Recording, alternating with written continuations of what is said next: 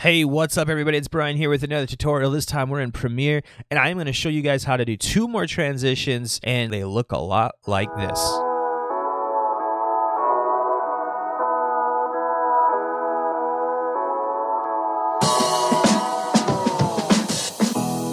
So let's get to it, guys. Let's buckle in, and let's quickly cover how we do these transitions in Premiere.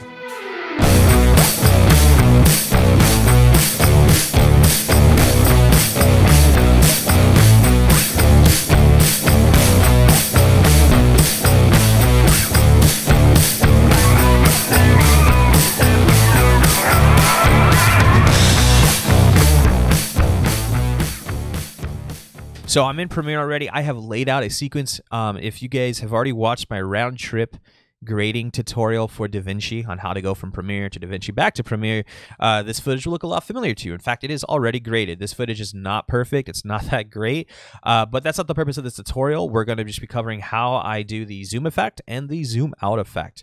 Really easy, not hard, and in fact, they're both the same effect. One is just reversed. So let's get to it, guys, and I'll show you how this works. So before I get started, I want to actually add a track or two here. So let's go to video tracks.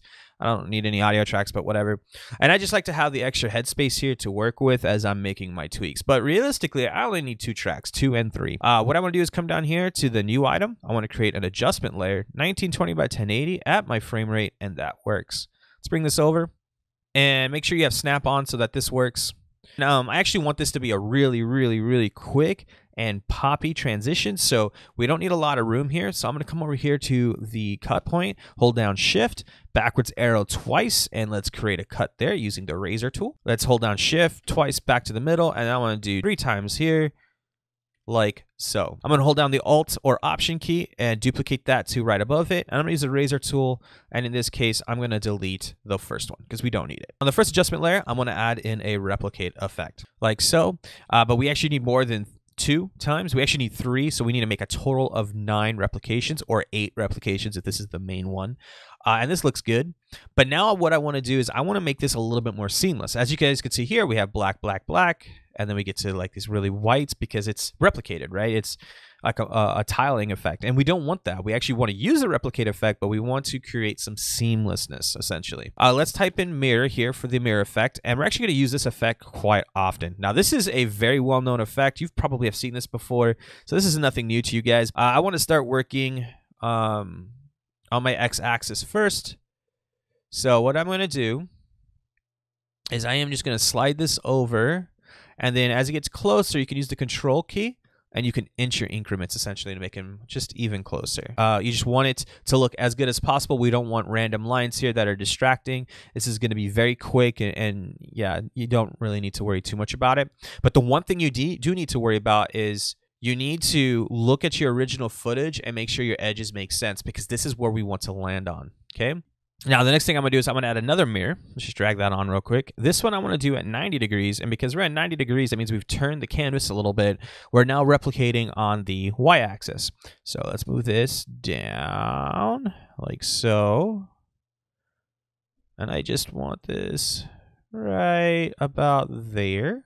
Let's add another mirror effect. This one will do 180. We are back on the x-axis here. And we're going to do the same on this side. Bring this all the way over like so. And then one more mirror. And then this one will do 270. So we've pretty much gone around the wheel here. This one's also on the y-axis. You're just using the control key to slower my increments. And this will work. Cool. So we've essentially set up the base of this effect. Now let's do the animation of the transition. That one's going to be done on the adjustment layer above.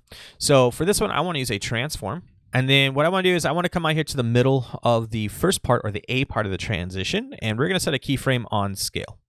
Let's go to the B part of the transition, about the middle. And I want to increase this by 300. And voila, there you go. Take a look at that. And now it's actually really fast. This is not what we want, but at least we've gotten our 2 keyframes down. On the other tutorials, what I usually do is I'll come here and I'll ease these keyframes out. We're actually not going to do that yet. We're going to do it in a different way as well, so I'll be introducing that to you guys. But before I do that, I actually want to add some motion blur. So to do that, let's turn off our use composition shutter. And I like using a shutter angle of about 180. Now, it's not fast enough. It's actually a little too slow. Remember, we want this to be quick and hit really, really fast. So let's move the keyframes in. Perfect. That's what we want. Let's move away from the linear nature of this transition. So let's come to the keyframes. Let's do the drop-down menu.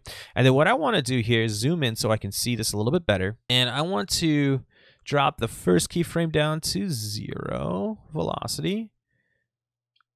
And then drag that out. Do the same on this keyframe. Oop, that's too fast. Okay. Let's take a look at that. Perfect. And now we have a zoom in effect. Cool. So that's the first transition that I wanted to show you guys today. And now let's show you the second transition.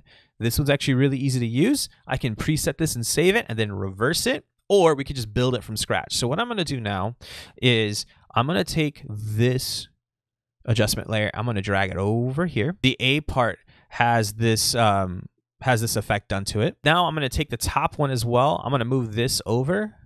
Now, all we have to do is we have to come down here and we need to flip these keyframes. So let's flip them like so. Come to the middle. And now we zoom out. And that's how we do this transition, guys. And this is also how I work 9 out of 10 times, nice and procedural. So let's say I want the zoom effect here too. I literally just hold down the Option key, highlight those 2 layers, or the Alt key on PC. And now I have zoom in and zoom out transitions. Tell me what you guys think in the comments below. Please be sure to like, comment, and subscribe, and I will see you in the next video.